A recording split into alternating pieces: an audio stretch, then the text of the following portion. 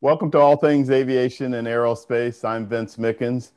All Things Aviation and Aerospace is a weekly webcast about pursuing opportunities in the aviation and aerospace industries, and equally important, the endless possibilities available, which we were just talking about in the industry, regardless of your skill set.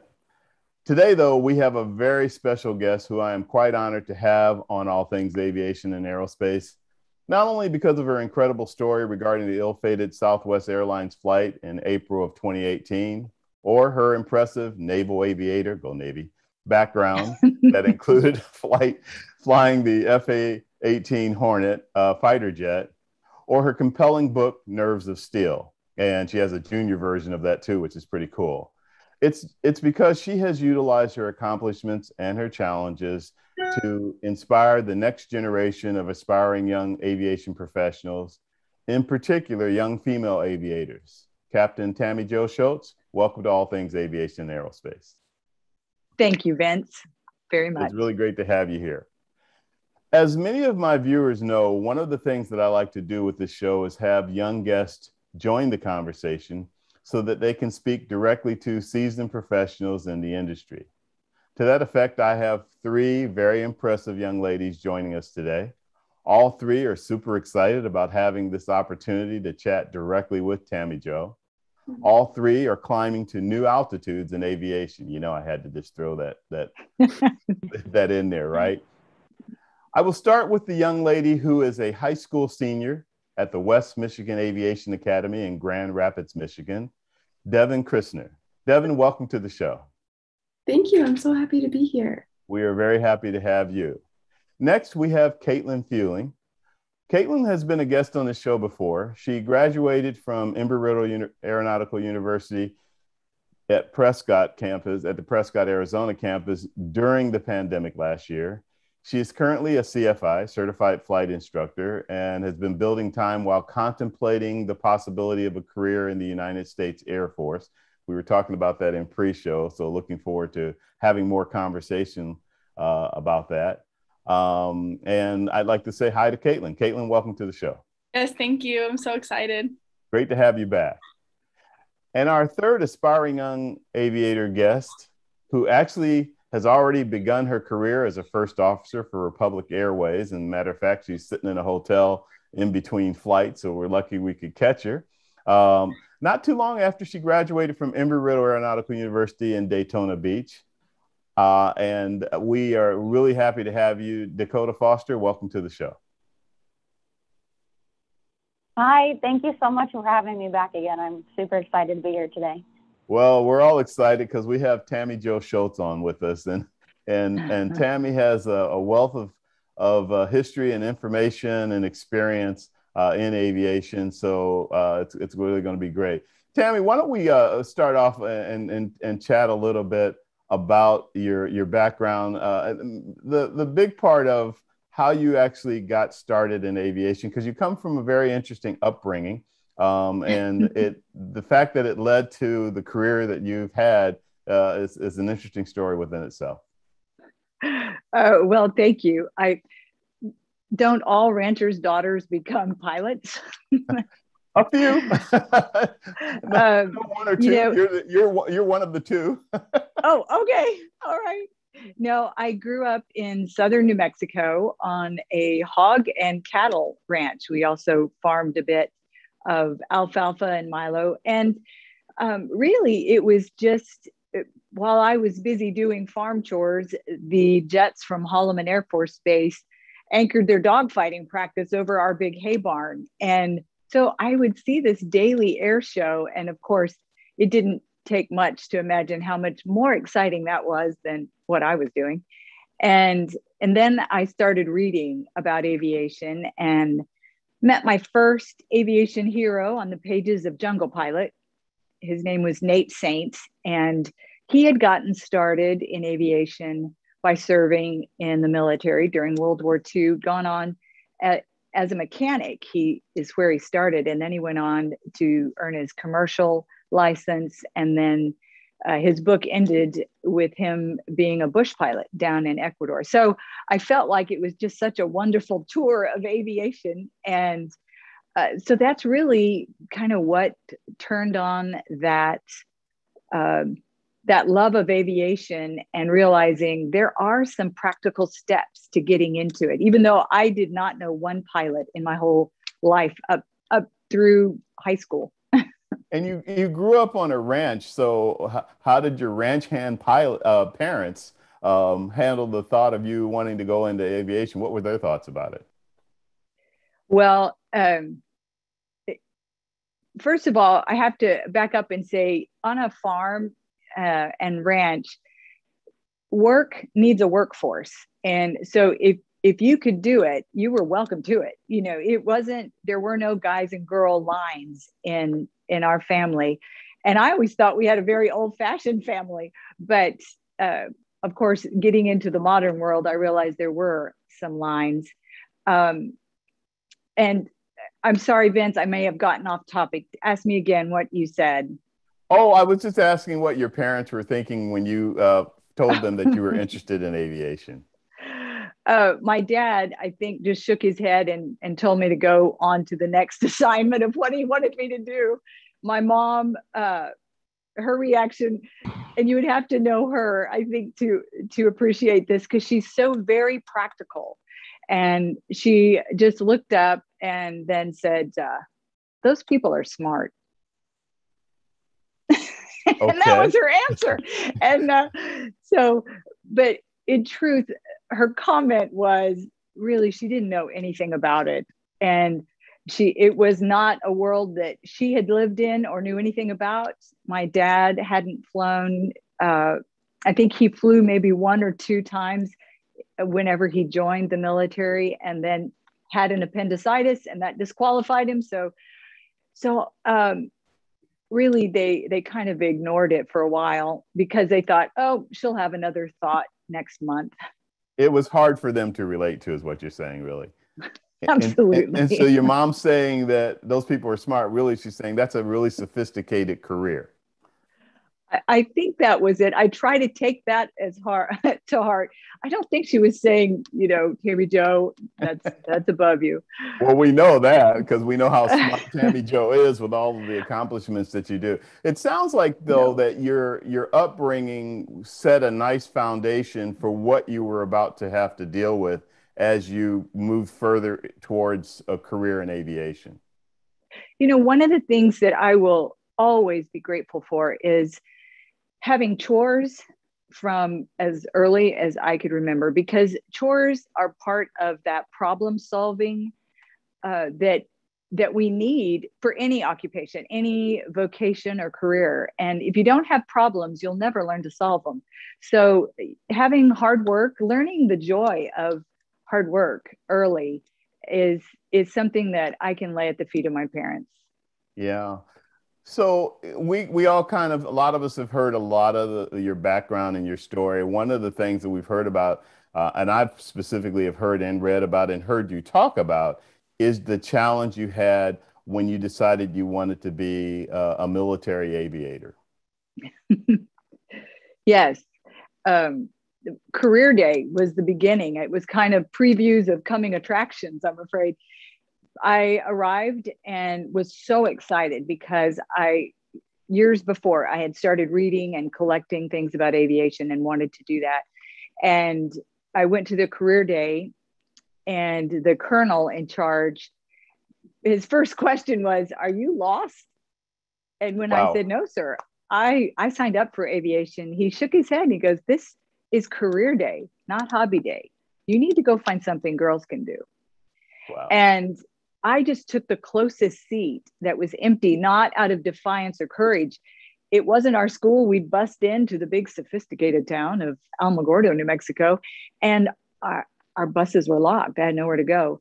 But as I listened, I was just kind of in wonder. It was enchanting. It was even better than the books had made it out to be. And but I left there, talked to my guidance counselor to see if maybe he was mistaken. She agreed with him, and I went to school and studied something different. So that was kind of my start. And it did take, I met another pilot, and she was getting her wings in the Air Force. So I felt like, all right, somebody got under this fence. I might as well try. And the Air Force recruiters said no. I waited for somebody else to get behind the desk and went in and asked again. And they said, no, we don't need girls. And there was just plain no explanation, just no. Well, no, we don't need girls. They were advertising in the paper that if you had your 4-year degree and you wanted to fly, the Air Force wanted you. So I cut it out of the paper and took it with me. And they said, we don't need girls. If you have a brother that wants to fly, bring him in, but don't come back.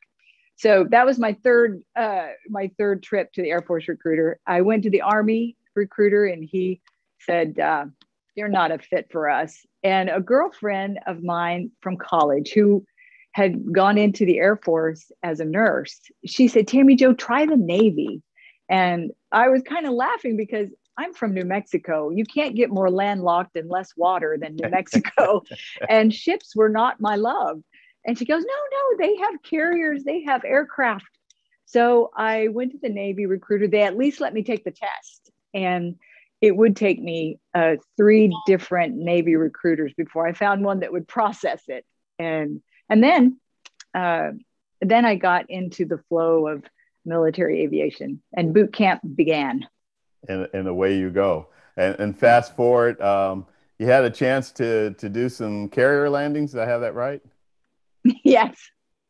Yes. In the Navy, if you go, there's primary, and then out of primary, you get a choice, but also it's needs of the Navy. And you can either go helicopters, propellers, or jets. And I had the honor to go jets. That was my first choice. And in T2, we did a lot of, instrument familiarization, formation, things like that. But one of the things that we did in T2s was go to the carrier. And everybody knew if you were a Navy jet pilot that you were going to go to the carrier a couple of times in 2 different aircraft before you got your wings. But what they didn't tell you was you're going to go solo the very first time you go. And so that was kind of eye-opening to us students when we learned that. The joke was that there's not enough money to pay anyone to be in your back seat, your first trap and cat shot. But truthfully, the Navy was wise in what they had learned. And that is, when you go, you need to not be thinking about what your instructor is thinking about what you should be doing. You need to be thinking about what you should be doing and keep that decision loop very tight, because your attention to detail is your safety net.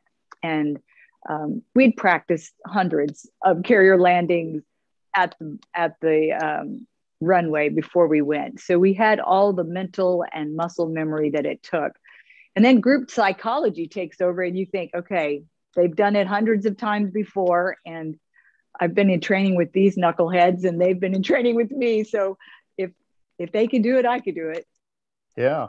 The thing I got a kick out of before we got started with the show is that you immediately, when you came on, and the fact that we have 3 young ladies from at 3 different levels, one finishing up her last year of high school, one recently graduated from an aeronautical university, and one that's been out for a few years already flying. And you went right into a kind of a leadership professor mode. It's like, oh, well, let's talk. Let's talk about each of your careers. So let's transition into that and talk about and talk with the 3 young ladies about what they are doing. And I'm gonna reverse myself on it. I'm gonna start out with Caitlin. With Dakota. Dakota is currently flying for Republic Airways. Sitting right seat as a first officer, has been doing that for a few years now after graduating from Embry-Riddle at Daytona Beach in 2017. I have that right, Dakota? Yeah, 2017. Mm-hmm. Yeah. So let's have a conversation with Tammie about that and about tell us a little bit again about your background and what you're currently doing. Sure. So I graduated from the Daytona Beach campus of Riddle in spring of 2017. And after I did that, I went down the road about 15 minutes south to a flight school and I was a flight instructor there. So I had my CFI, my II, my MEI. Probably about after a year of doing that is when I upgraded to the Progress Check Pilot. So we were actually doing like the mock check rides with students before they would go up with our check airmen and DPEs and stuff like that. So I did that. Flew a whole lot of 172s, a couple Seminoles. Nothing cool like the F-18 that you got to fly, which I would kill to do. But so I got my 1,000 hours and I went to Republic. I am Columbus, Ohio based, so it's kind of nice because I live at home, drive down to work, fly for 3 or 4 days, and then I have somewhere from 4 to, like, I just came back from like a 9 days off. So it's kind of nice to have a good little break in between my trips and stuff. But school is back in session for the college kids, and so that means career fairs, expos, all of that sort of thing is picking up. And I'm on the in Republic, we have the pilot talent acquisition team. So we actually go out to events. We meet potential students, potential candidates for interviews. We also have a cadet program, which I happened to be a part of when I was in school myself. So I joined the cadet program, and it's not necessarily a guarantee like, oh, I have to go specifically to Republic, but it does give me the option of, I've done my interview, the job is there when I want it, if I so choose to take it. So I'm doing that now. So I do a lot of, the events are starting to pick up. So each month we get a whole list of, hey, here's these events, what's going to work with your flight schedule. So it's kind of a balance between the two of flying/recruiting. And then on the side, I'm also involved with Girls in Aviation Day for my local Women in Aviation chapter. I'm actually the host or planner of this year's event for the Cleveland chapter. So that's on September 25th, which if you guys are all involved in women in aviation, I assume you know it's National Girls in Aviation Day. So looking forward to that. And yeah, hopefully it turns out to be a good event and expose the younger generation of girls to aviation and aerospace, not just pilots, not just mechanics, but everything in general. Yeah, I guess I was going to toss to Tammie, but I think one question I do have for you, with what you've accomplished so far, and by the way, it's really great that you're taking the time and effort to pass it along to the next generation and be involved in that, especially representing at your stage in your career of aviation. You are, I believe you mentioned that you're due to get promoted. So with that and with what you've been doing, what are you looking forward to long term with your career? Long term with my career, I am hoping to go to the majors. I interned in my junior year of college with United Airlines. So that is my dream airline. I love to fly the 757. After all the airlines retired the 74, it was a little disappointing. The Queen of the Skies, I feel like, was kind of everyone's like, wow, like that's the goal. But she's since retired, so the 75 is my dream. But I'm also not going to put all my eggs in one basket either, because this last year has proven how our industry can be. And everyone always says there's one thing in aviation that is constant, and it's change. And so I feel like within our career, we really have to learn to go with the flow. And I feel like that's what makes a good aviator, someone who's willing to go with the flow and adapt. And yeah, about the upgrade, it's on the horizon at some point. I'm eligible. No pun intended. And kind of, yeah, no pun intended. It's on the horizon. Kind of just holding off just a little bit longer. I really enjoy my quality of life. I have 16 to 18 days off a month. So, when I do upgrade, that means that I'm going to take a little bit of a hit when it comes to quality of life. Comes with a pay, little bit of a pay upgrade, which is cool. But I don't chase this job for the money. I chase it for my passion and for my love for this job. So with my 18 days off, I'm able to be involved with my local Women in Aviation We have astronomy night. We have Girls in Aviation Day. Like, we have so many events, which allows me to kind of spread myself out to the community and share my passion with the younger community of girls. Tammie, you want to chime in there? Well, first of all, Dakota, what a treat that I get to be talking to you. You are so accomplished at such a young age. And I love that you have realized already, and certainly this is a lesson that I learned, and Caitlin and Devon, I'm sure, are taking notes of, and that is, there are times you're going to have to focus just on flight training. But when you have that focus completed, you know, it is so good to spread out a little bit and be involved in other things than just going to work. I think that work-life balance is something that can get lost when we have hurdles in front of us that need it. And I know one of the things that even in the Navy, during flight training, even during boot camp, once a week, I had church.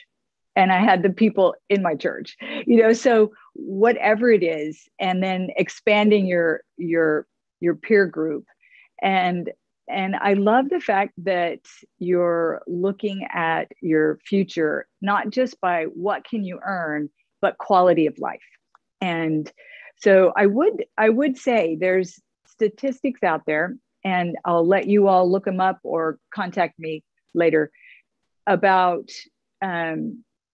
different airlines, and some of them have a really high amount of women pilots compared to others. But one of the things that I think you'll really want to look at is quality of life, and then upgrade. How many women in that community go to the left seat? Because I've found in my research that there's quite an amazing change in who keeps their ladies flying, who keeps them through upgrade. And that's a sign of quality of life, because what looks really good right now, flying wide bodies all over the world, it may not be that attractive when you decide to get married and have kids. And so just keeping the idea of go 10 years forward, look back, what decision today would be a good one for tomorrow. And it's completely up to, that's what I love about aviation. It's really it's a signature that you get to write your own in aviation, because if wide bodies are just something that you have dreamed of flying, or, for me, the smaller, the better, I loved it. Then you have a chance to seek that and try it out. So it sounds like you have got all of your ducks in a row, so to speak, and you're headed to right where you want to go. Yeah. Devon, you're on the other end of that spectrum with being a senior at a high school, an aviation high school. We'd like to hear a little bit more about your background, starting out with, how did you end up, picking or having the opportunity to go to West Michigan Aviation Academy? Yeah, for sure. So I go to a public charter high school, so it's completely a lottery on whether or not you get in. And I was originally drawn by the STEM program, which is like engineering. We have a strong aerospace engineering program. And so I was originally drawn by that engineering program and didn't think that much about the opportunity to fly airplanes during high school until I took a flight in one of our school airplanes, and the CFI that was flying let me control a little bit after takeoff, which it was trimmed. He'd done the takeoff, like we were in cruise, but I was still like, this is the coolest thing ever. I need to do this. So I decided to kind of switch from the engineering to the aviation side.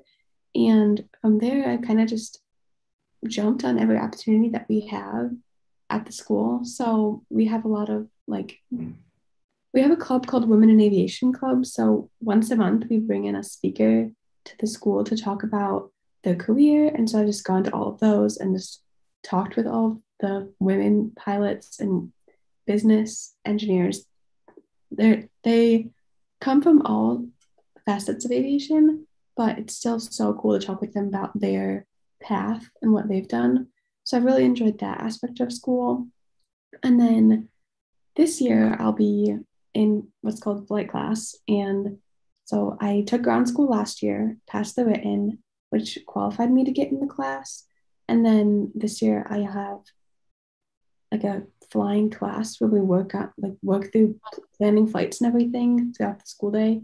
And then I fly about once a week just because everyone else in the class has to fly too. So two things you just brought up. One is that aviation really wasn't on your radar until you took that first flight. You were thinking possibly maybe the engineering route or whatever. The other thing that comes to mind to me is that you went from it not being on your radar at all to now you're totally absorbed in it. Yes. And so what do you see as far as what you'd like to do? You had mentioned earlier that you have a school in mind, which you can share with us about that, and what you think you'd like to study coming out of West Michigan Aviation Academy. Yeah, so I think I want to go to Purdue for engineering as well as aviation. So I want to be able to graduate college with my CFI and a degree in engineering, hopefully either aerospace or civil. I haven't decided yet. But so I haven't lost the engineering part. I've just kind of added aviation in. And after that, we've had a lot of meetings with Gulfstream because they're a big sponsor for our school as well as Delta. So I really like Gulfstream because I like the like corporate jet kind of idea. But obviously kind of like what Dakota said, I want to keep my options open. I also really like flight instructing. We have an RC club at school, which is like, it's the plane right there. We fly them inside in the gyms. Yeah, so, as a matter of fact, aren't you now president of that RC club? Yes, I am. That's really cool. How did you get into RC flying, by the way? And for those who may not be familiar, radio controlled. So at school, we can't start flying until senior year. But after that first flight, that was my freshman year, I was like, I need to get into aviation right now. What is open that I can do as a 9th grader in high school? And the answer was RC club. So I started flying in February of my freshman year, and I soloed in May. And then I went to like a specialty camp for a week that summer. And like, then I got back from camp and learned how to be a CFI, which was a completely different experience than like being taught to fly and then teaching someone how to fly. So all went pretty fast. But that sophomore year, I started flight instructing. And then from there, it just, I guess my students were very kind and always very exemplary and like said that I was a really good flight instructor. So then I just got more and more involved in the club and was elected last year as president. Has your involvement in RC flying or radio controlled flying helped you with your studies and towards your goals of becoming a pilot? I think it has, just because we teach stalls, we teach slow flight, we teach all like the beginning stages of full scale flight. So learning just the aerodynamics and the basics of all that earlier on, I think has created a really good base for going into flight class and doing all the same maneuvers in the full scale plane this coming year. Yeah. Tammie, your thoughts? Oh, I just want to applaud first Dakota and now Devon, and Caitlin's coming up.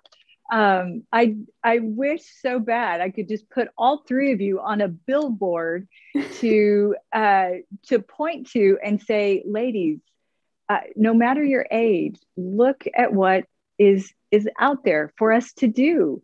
I mean, every horizon has not been conquered. I think that's one of the lovely things about aviation, and you all tell me if I'm wrong, but you never fly the same sky. It's always a new day. Even if it's in the same day, it's always a new sky. And, one of the exciting things that I see, and now there's data, surveys, and studies that have proven this. And I want you all to put this in your back pocket, should you ever need it, just for yourself even. And that is, they've found that if you take a group of men and let them work on a project together, their IQ average bumps up 10%. The biggest jump you'll get in IQ is when you add a group of qualified women to that group, it bumps about 30%. And before we think we hold all the pixie dust, it's the same if you have a group of women and you add a group of qualified men. So as women, we bring something to aviation that's different. We have a different perspective. If you have brothers, you know this. We have a different perspective, a different energy. And so companies have found that there is an increased productivity and intellectual bump. So you're doing this because you're interested in it. And because, quite frankly, all three of you have proven you're good at it. But you're also pouring into an industry that is a little lopsided right now. Not through any fault, I think, of any one person or one group. There's just more men in aviation right now. And so when you jump in there and partake and get involved, you're improving our industry. And I think about, Devon, how you started RC flying and you enjoyed it. And so that translated, whenever you started teaching it, that joy of what you loved, you translated to your students, and that's why you're president of the club. Exactly. Yeah, I'm honored exactly. To serve. It's so fun. Yeah, that's really awesome. Caitlin, we haven't forgotten about you. We just are covering a lot of territory here with the advice that Tammie is offering and getting insight on all three of you. But Caitlin, your story is really interesting in terms of your background. Your father was Air Force, and he was a loading specialist, right? Yeah, he was a loadmaster on the 141. Loadmaster, I'm sorry. Yeah. Well, tell us a little bit more about that and about your background and your getting into aviation and where you are at this point. Okay, so I'm Caitlin, and like I said, my dad was a loadmaster on the 141s, and he was out of the Air Force before I was even 5 years old. So honestly, aviation, he talked about it all the time. I was like, oh, whatever. Yeah, you flew in airplanes. Okay, that's cool, Dad. And then right before I was graduating high school, I had no idea what I wanted to do. Never been in a plane before. He's like, oh, let's just go up and fly. And I was like, okay, sounds good. So I went on one flight, and then I applied for school that next month, and I got into Embry-Riddle. And I actually admired Devon because you have such a good opportunity to be doing this in high school. Because I went into flight training at Embry-Riddle first day. I had no idea. I'd been in a small plane one time. I had no idea what I was doing. At first, I was like overwhelmed. I was like, oh my gosh, I don't know if this is for me. There's so many people come in with this lifelong dream of flying airplanes. They're like, oh, I grew up like wanting to be a pilot forever. And I felt like an outcast there. I was like, I didn't, but like, this is what I want to pursue and do. And I'm just really happy that I stuck with it because it really taught me so much discipline. And I'm so happy that I got through those 4 years and graduated with honors and got my aeronautical science degree. And now I'm just making career decisions, which I'm really happy that Tammie's on here because I've had a lot of people be like, oh, go tanker transport. And I always tell them, I'm like, that sounds fun.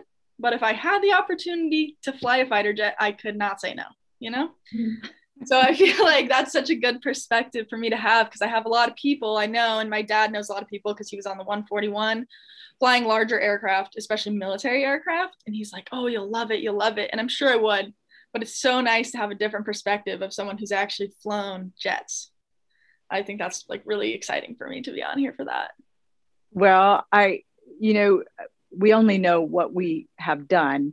And so I can echo your sentiments. It is fun. I mean, it's really kind of the race car in the sky. At the time that I flew F-18s, it was the Navy's premier strike fighter. And girls hadn't been flying it. I mean, I was in the first class that had one other girl, Pam and I. And before that, I flew A7s. And then even in training, I flew the T2, the A4, and went to the boat, dropped bombs, strafed, and those are all things that they are fun experiences. I have to admit. It also is just a slice of aviation. So I've known ladies that flew. Whoops! Oh, I'm sorry. I had a low a low battery signal, and I apologize for that. But there's certainly, if you have the chance, and one of the things, my son, who is kind of in that area of trying to decide what he wants to fly. He's in the Air Force Academy, and he hopes that he gets chosen. Sorry, I'm going to plug us in here so I don't completely go offline. He hopes he gets to fly, and his attitude is, I have a preference, but quite frankly, if I get something with a pointy nose, great. It'll be fun, light my hair on fire. If I get something that's a wide body, then I'll have a crew, and a crew is fun. Yeah, I can that's say, my thoughts too. Yeah, and you'll fly all over the world. Exactly. You will have, and having flown in the Navy, attack and strike fighter, and then flown in Southwest Airlines, I will have to tell you, it is even Steven on what was more fun. I mean, obviously there was tactical stuff in the F-18 and the A-7 that was so much fun. But the crew every day was a fun dynamic, playing pranks on each other, just having a good laugh about different things that happen in the day. It's a fun dynamic. So Dakota is in that dynamic right now where you get to, enjoy the crew concept. And when you move to the left seat, I will tell you, it bumps up the fun because you set the tone. And you know what the tone is before you ever get there. And I think there's a lot you can learn from your good captains. There's a lot you're going to learn from your bad captains. And I would take notes. One of the things that I would say that helped in the crew area was, if there's something just small, whether it's taking chocolates or a tray of coffee, if it's something that you can let your crew know before you ever get there, that you care about them, that you thought about them before you arrived, people trust people who care about them. And when you have that, then you have a cohesiveness that you can go forward and face problems together with. Caitlin, I would highly recommend the military. It's you'll look at the requirement of years that you owe them once you go through flight training, and I would tell you those are years that are not a punishment by any means.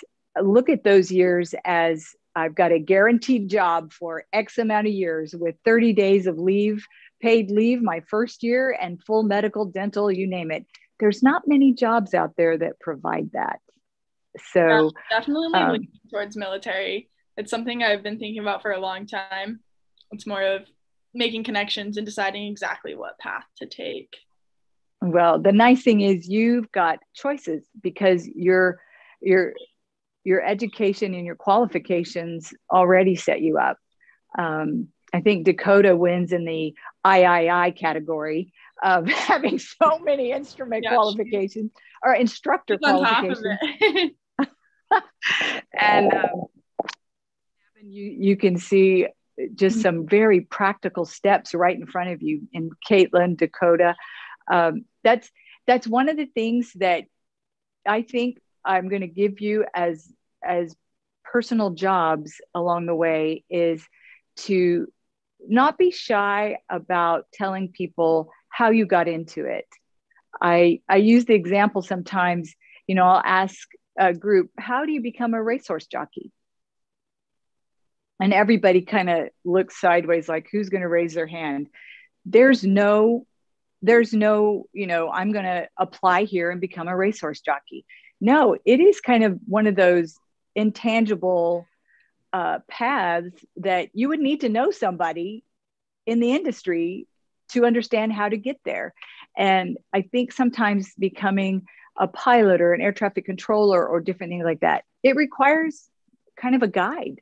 So, thanks for all of you, the way that you volunteer already. That's important in our industry, and especially for young ladies. Yeah. One of the things I wanted to point out, that's something I've heard you talk about before, Tammie Jo, and that is, as much as you're talking about the opportunities, particularly for women, and the challenges that women may face, you have said that you've had some great male role models in your training and in your different commands that you've served in. Can you expand on that a little bit? Sure. I first of all, just having a dad that treated me equal, kind of set the stage. So that was what I considered a norm. And brothers that were the same, had the same attitude. So having that certainly helps. And then whenever I got into the military, my first instructor was a Marine instructor, and I'm sure he lost the Rochambeau of who's got to take the girl, because there was only one a year basically that went through flight training there in Corpus Christi. And he was such a gentleman and consummate aviator. And so my introduction into aviation really was from Captain Rick Costin, United States Marine Corps. And so when I went on and had some pretty harsh rebuffing, why I always had that background to realize, okay, that isn't the norm. And, sometimes their aviation skills might be great, but their manners had slipped. And I could just remember, no, that's not the real attitude here. That's not the professional attitude, and move on. And then in T2s, and I had an incredible skipper, Fred Grant. We still keep in touch. And then in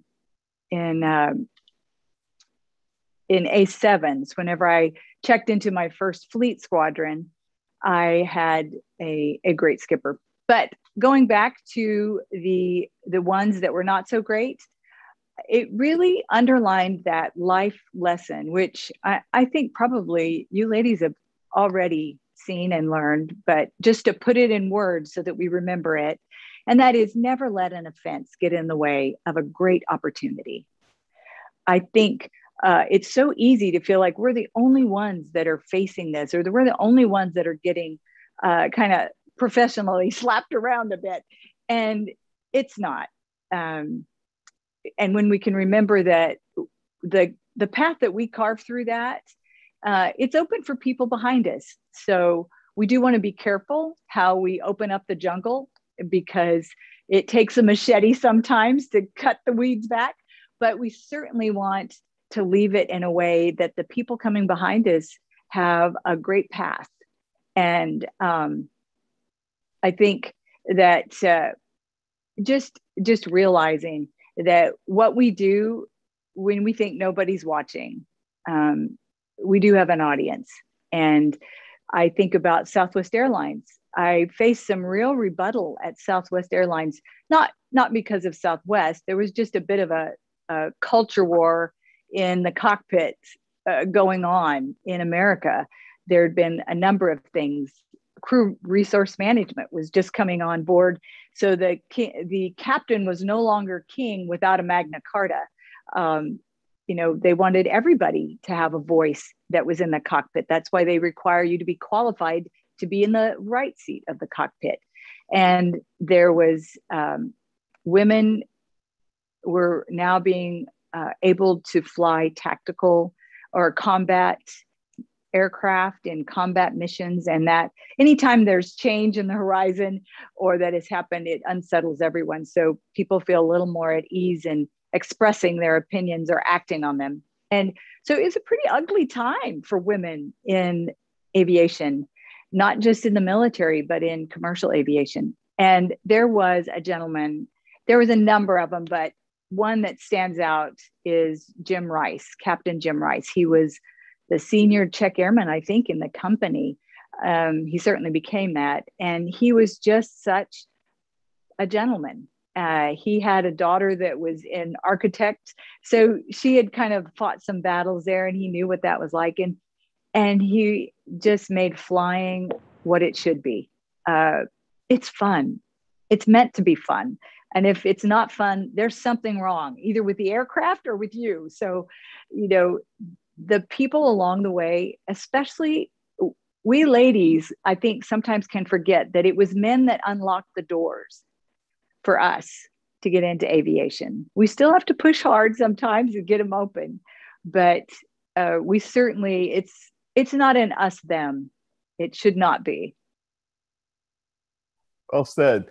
Let me give the ladies an opportunity to ask any questions they may have. We have about 15 minutes or so left. And ladies, I'd like you to be, I'm sure you have things on your mind. This is a rare opportunity for you to talk directly with Tammie Jo, so have at it. Anybody? So, Tammie, I guess what is, obviously, I've read your book, and I even ended up, there's a group of us girls at Republic where I read your book and I signed my name and my position in the company, sent it off to one of my girlfriends in the company.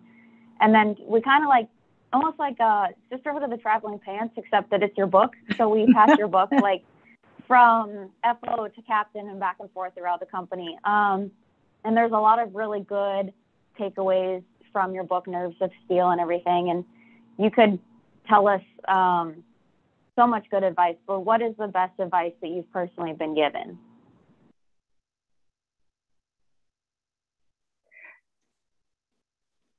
I'm trying to think the advice that I've been given. I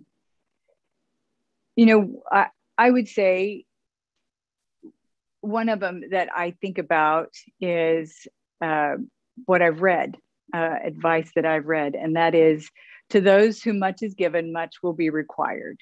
And I think everybody on this screen has been given much. You've had to work for it. You've had to work hard. You've had to root out some details to find that rock that's steady in the river to get across. But with that ability to do it comes a responsibility to pass that on. And I think everybody here has instructed. So, you really didn't know your subject until you taught it. I think about whenever I did carrier landings in T2s, certainly made it on board without boltering and made it off. Then in A4s, same thing. And then I circled back and I taught carrier landings for about a year. And I don't think I knew how to carrier land really until I taught it.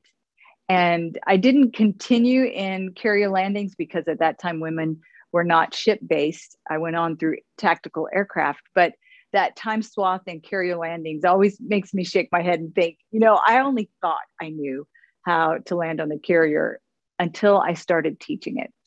And that coupled with, don't let offenses get in the way of opportunity. We live in a time that would let us think that we're all victims, that it's so easy to take offense on whether it's a pronoun or a statement of faith or what political party you're a part of or endorse. Those are things that should be able to be discussed with some relish when you meet somebody with a different opinion. I've always found it interesting when I sit down. I commuted my entire career at Southwest. We live outside of San Antonio, and I would fly out of Houston or Dallas or Phoenix or even Baltimore, depending on where I could get the best schedule to fit my family's schedule. And so I would sit down beside people, or they would sit beside me, and they would be so interesting. And we rarely had the same opinions, but just when you can discuss things civilly, it's so interesting. And I always felt enriched when I walked away from talking with somebody who didn't have the same opinion. that I have. So I guess those two, maybe I expanded to three things, would be what I would put in a nutshell to hand off. Caitlin, I'm sorry, Devon, actually. Devon, you're about to go and you're starting your senior year in high school, finishing up. Anything you'd like to ask Tammie Jo about as you get ready to finish up your high school and head off to college? Yeah, so I kind of have two questions. One of them is more like a story. The first one is like, can you tell us about, or do you have a specific memory of your favorite flight you ever did? Or my second question is like, what advice, kind of like what Dakota said, like what is the advice you have for someone starting out in the aviation industry and like wanting to get a fulfilling and long career out of the aviation industry? Right. I'll start with your last question first, and that is do exactly what you're doing. Continue keeping close to what you're interested in. Ask questions and, try to have a diverse group of aviation input, so talking to people like Dakota and Caitlin and other pilots that are in it just ahead of you and see, what is the temper of the atmosphere right now at Republic Airways, instructing. And that way you get to kind of have these reconnaissance ladies and gentlemen ahead of you to know. And then like myself, it was 36 years ago that I got into aviation. So I can have a long range perspective for you. And that is, I have never been sorry that I made this choice thinking, I wish I'd have gone ahead and done whatever. I also absolutely look forward to every day. I retired from Southwest early, about a year ago, this month, just because there were new projects on my horizon that I couldn't do both. And it's something that, I've done military, and then I flew over forest fires for a summer. Absolutely fun. And then Southwest. And now I fly our own aircraft. It's a Piper Malibu now, and do angel flights, as well as just having the opportunity to go to things like a friend of mine, General Levitt, just had a change of command in Albuquerque. And I was visiting my folks in Aztec, New Mexico. So I was able to just hop down and to Albuquerque, go to that change of command before I came home to Texas. So I would say every stage has its perks and its downs, but it is a community that, from meeting young people in the area, and they go, I'm flying for Republic, or I went to Embry-Riddle in Prescott, or I'm going to, the same school you're in there in, let me see, Kate, Devon, you're at a public charter school there in Grand Rapids. Thank you. The school's actually on corporate property. Oh, excellent. So, whenever you meet somebody in that group, you already have this kind of common camaraderie already going. Well, put that whole umbrella over aviation, and you can walk up on any airport in the world and start a conversation with somebody with, what do you fly? What do you do here? And they like what they do, so they're happy to talk about it. And then they want to know about you, and you've got your own story. So it's a great community. What was your first question? I apologize, I've forgotten. I just asked, do you have a specific favorite flight, or a time that you recall that you had a really awesome experience flying? Question. Go ahead. Yeah. I will say, I remember my first, there's so many, but my first solo in the Hornet. And it was an aircraft that wasn't even on the horizon for women to fly when I got in. I didn't set my heart on it because I'm a little bit of my mom's child as well as my dad's, and I'm very practical. If that's not within my horizon to do it, I'm not going to beat my head against the wall and waste time. I want to do what I've got in front of me with excellence. And if something else comes within grasp, I'll certainly, throw a grappling hook out to get it. But I'm not going to beat my head against the wall for things that aren't mine to have. So when that opened up, that was just pretty awesome. And there was a lot of, I would say, there was a lot of turbulence in the Navy at the time that I got started in F-18s, the squadron skipper, XO, OPSO. None of them were happy to see Pam and I there, and nor were we made very welcome. And so getting to just go in the Hornet by myself and go, this is the racehorse I signed up for. And just kind of coming up over the Sierra Nevadas and going inverted and pulling down the opposite side, and then, scooting along Death Valley at a low level. We won't divulge what level. Those are things that were just like, golly, Lord, I can't believe this just keeps getting better and better. So that would be a pretty memorable flight. And it ended with, oh my goodness, I don't know about this, because whenever I came in to do my landings, I was going to do a couple just for practice anyway. But the Hornets, the leading edge devices and the flaps and everybody kind of moves around to maintain 1G at all times. So it's kind of a moving wing. And when you land, you don't just land and then everybody settles down. You land and your wings are still kind of moving around. And the first few times I'm thinking, I don't remember this on my other flights. And I went around, did another touch and go. And I called for a full stop, and I went, and it just danced around so much. I thought, oh my goodness. I went around again, and then I went, oh yeah, I do remember those wings, they kind of walk around and settle down at just about, 60 or 40 knots. So it was funny because you go from, I am on top of the world to, oh my gosh, can I land this thing? Wow. That's really great. I wanted to give Caitlin one final opportunity. Caitlin, do you have a question at all? I know we talked a little bit, Tammie talked a lot about some advice regarding your consideration of going into military flying. So I just wanted to see if you had anything else you wanted to ask her before we start to wrap up. I kind of had more of, not necessarily a question, but what we were talking about before we actually started streaming was some barriers that you were asking about for women. And I couldn't think of anything right away. And then when you brought up teaching to learn, that really hit home for me, because I feel like that was a really big thing at my school. Everyone taught each other. You were all in the library, and if somebody didn't know something, they were helping you, and you told somebody else something you learned.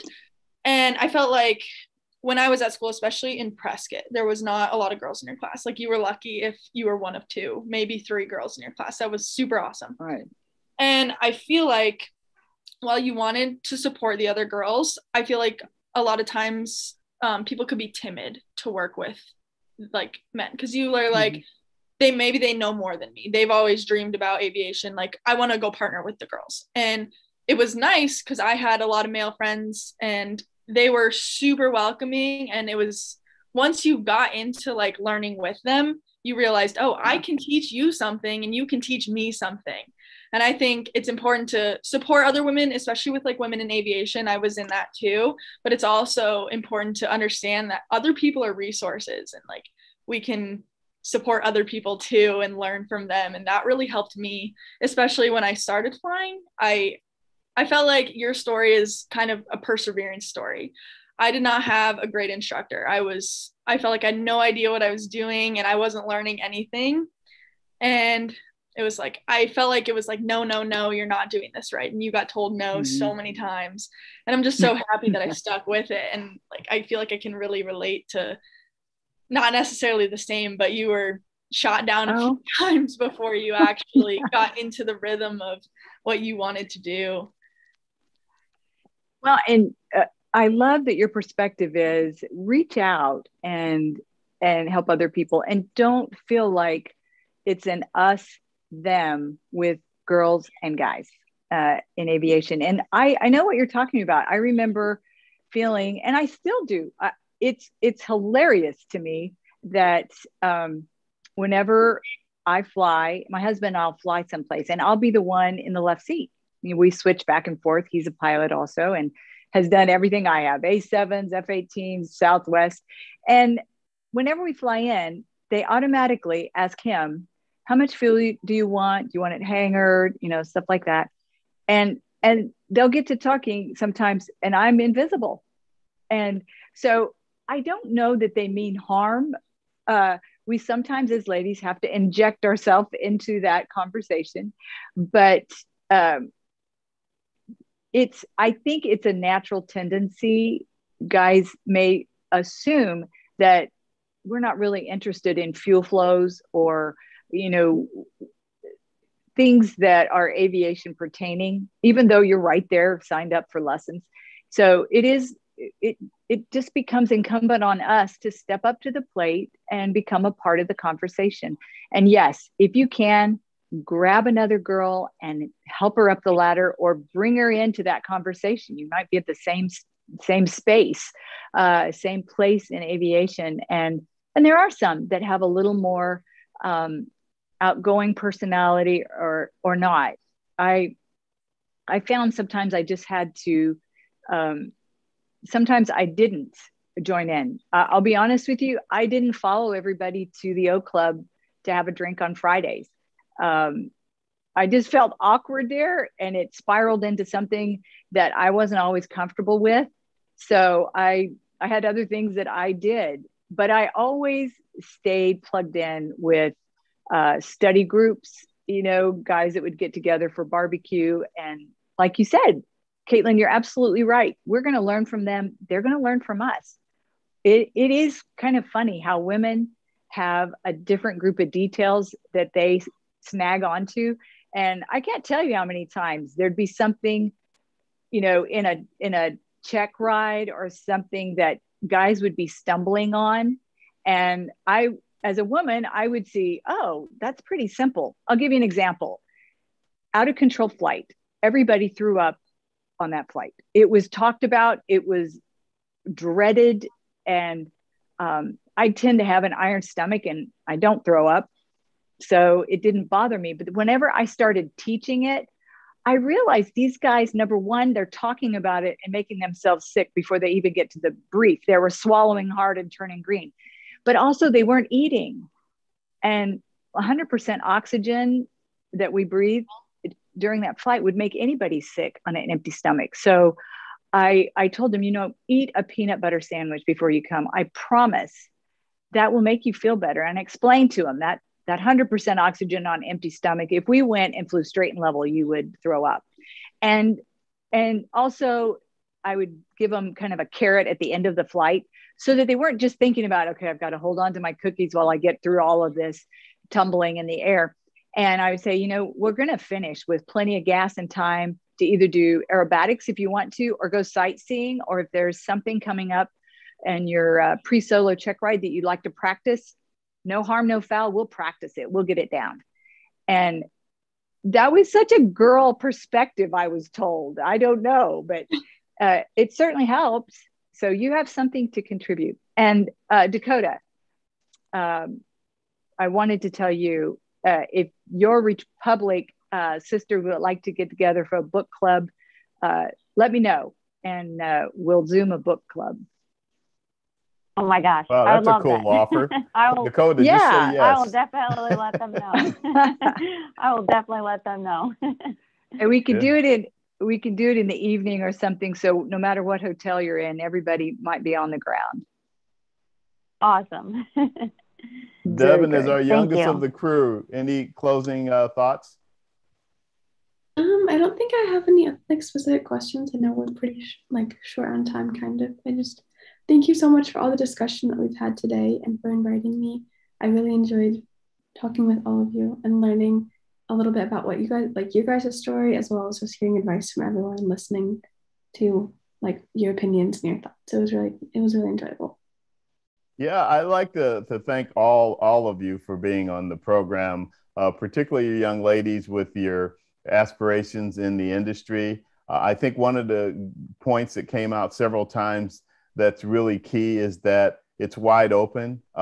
This industry is growing leaps and bounds in all aspects, whether it's to be a pilot or to go into maintenance or any other aspect of the industry. And so there's just a lot of opportunity out there, and it's a matter. It's really just up to you as to what you'd like to do and accomplish. So, but you guys are definitely on the fast track to do some great things. And so it's a pleasure to have you on. And of course, Tammie Jo, getting your insight from your experiences and everything that you've done.